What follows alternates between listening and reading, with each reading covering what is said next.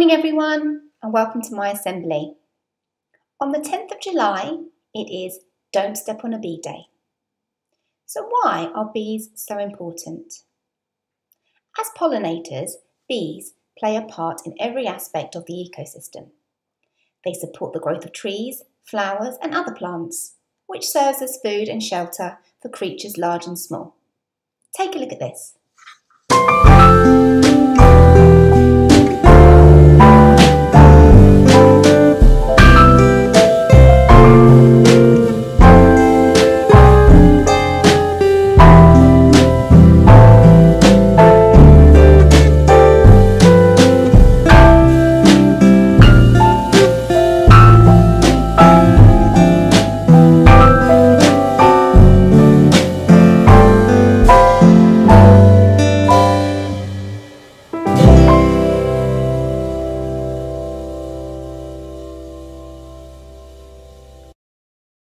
So what are these bees doing? So these bees have been given a new home and are working together to get it ready to live in. Some bees live alone and are called solitary bees, but others, like these honeybees, live and work together. Here are some facts about bees that you might like to know. So people have valued bees for thousands of years. The ancient Egyptians used honey both as a medicine and as a sweetener for food. They also used beeswax to make candles and embalm the dead, and even put perfumed beeswax on their heads, which melted and made them smell nice. Not all bees make honey. There are lots of sayings about bees. For example, busy bees or having a bee in your bonnet. You probably had something to eat today that bees help provide. This includes jam on your toast, fruit juice, vegetables and cereal. And did you know that solitary bees hardly ever sting? On the 10th of July, it is Don't Step on a Bee Day. The day celebrates bees and encourages people to think of ways that they can help bees. Today, we're going to think about bees, including why they are important, why they need our help, and what we can do to help them. We're also going to think about what we can learn from bees. So, the question is, why are bees important?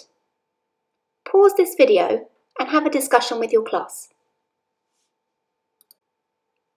So did you come up with any of these ideas?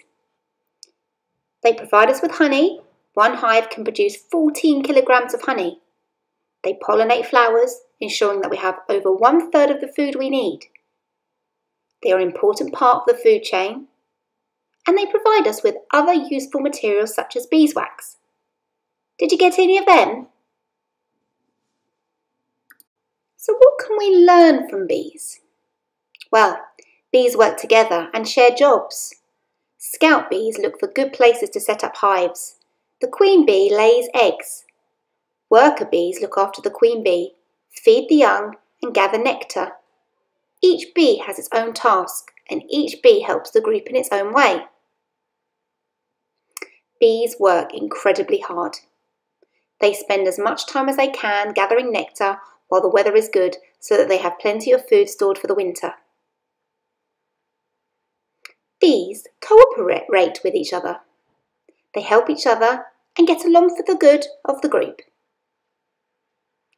So do you think any of these would be useful things for us to do in school? How could we be like the bees?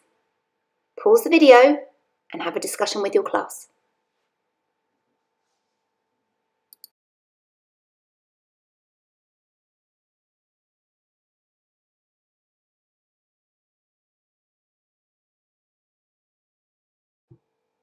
Did you know that bees are in danger?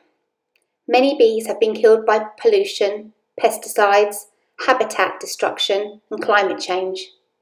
Also, bees are being killed by illness and by predators uncommon to the UK, such as the Asian hornet. So what can we do to help? Here are some ideas. Plant nectar-rich flowers and plants such as lavender, cornflower, sage, foxgloves, geraniums, strawberries and beans. Provide water in the summer. Bees need to drink too. Make a bee hotel for solitary bees or a B&B in your garden. And don't forget, don't ever step on a bee. So think of ways that you can help bees. This might include setting up wildlife area or planter in the school playground. What things could you do to help?